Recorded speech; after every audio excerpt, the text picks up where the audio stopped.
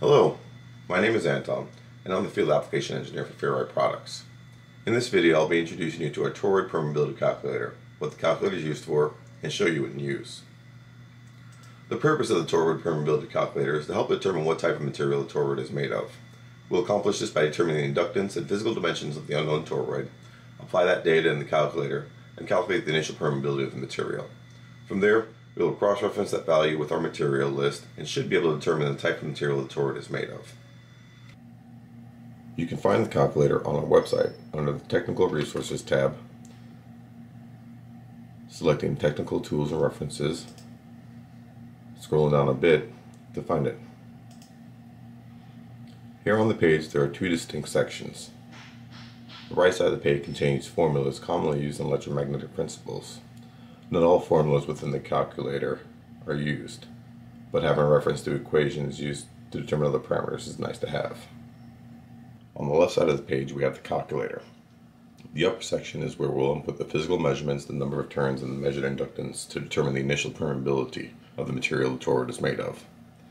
The lower left section is where the calculated data is given based on the values applied above.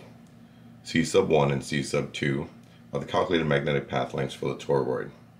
Effective path length, or L sub E, is the mean length of the assumed path. A sub E is the effective cross-sectional area of the toroid. V sub E provides the total volume.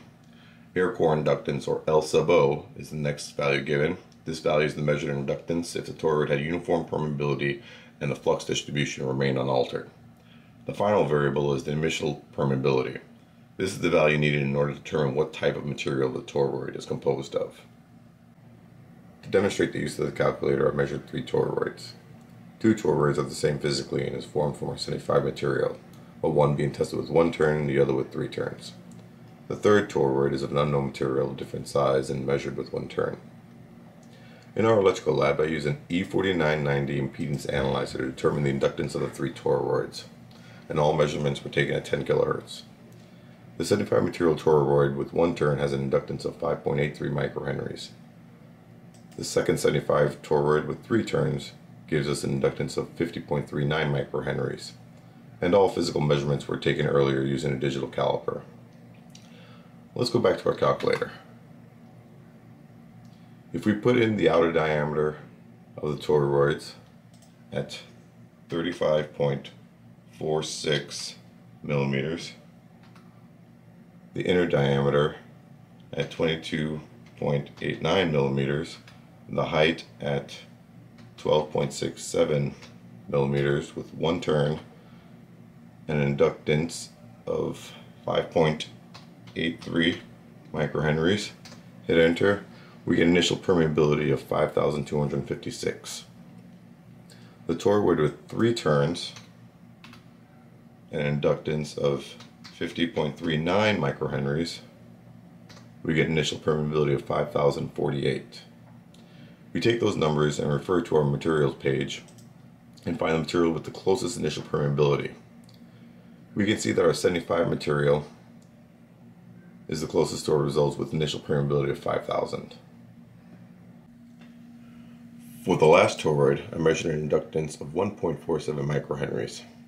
Heading back to the calculator, if we enter in an outer diameter of 102.53 millimeters, an inner diameter of 63.72 millimeters, with a height of 15.86, 1 turn, and the 1.47 microhenries, we calculate an initial permeability of 974. Referring back to the materials page, we can see that this toroid is composed of our 43 material. Also, if by chance you find yourself with initial permeability that is the same for 2 materials, like our 78 and 20 material, you can do a resistance check with the multimeter. When touching both leads to the toroid, if you read an open, then your toroid is comprised of nickel zinc, versus manganese zinc will read a resistance a lot less than infinite ohms. There you have it, a tool to help determine the type of material your toroid is made of, if unknown, or to verify the type of material it is. Thank you for watching this instructional video on our toroid permeability calculator. and feel free to browse our other resources provided on Fair-Rite's website. Until next time, have a wonderful day.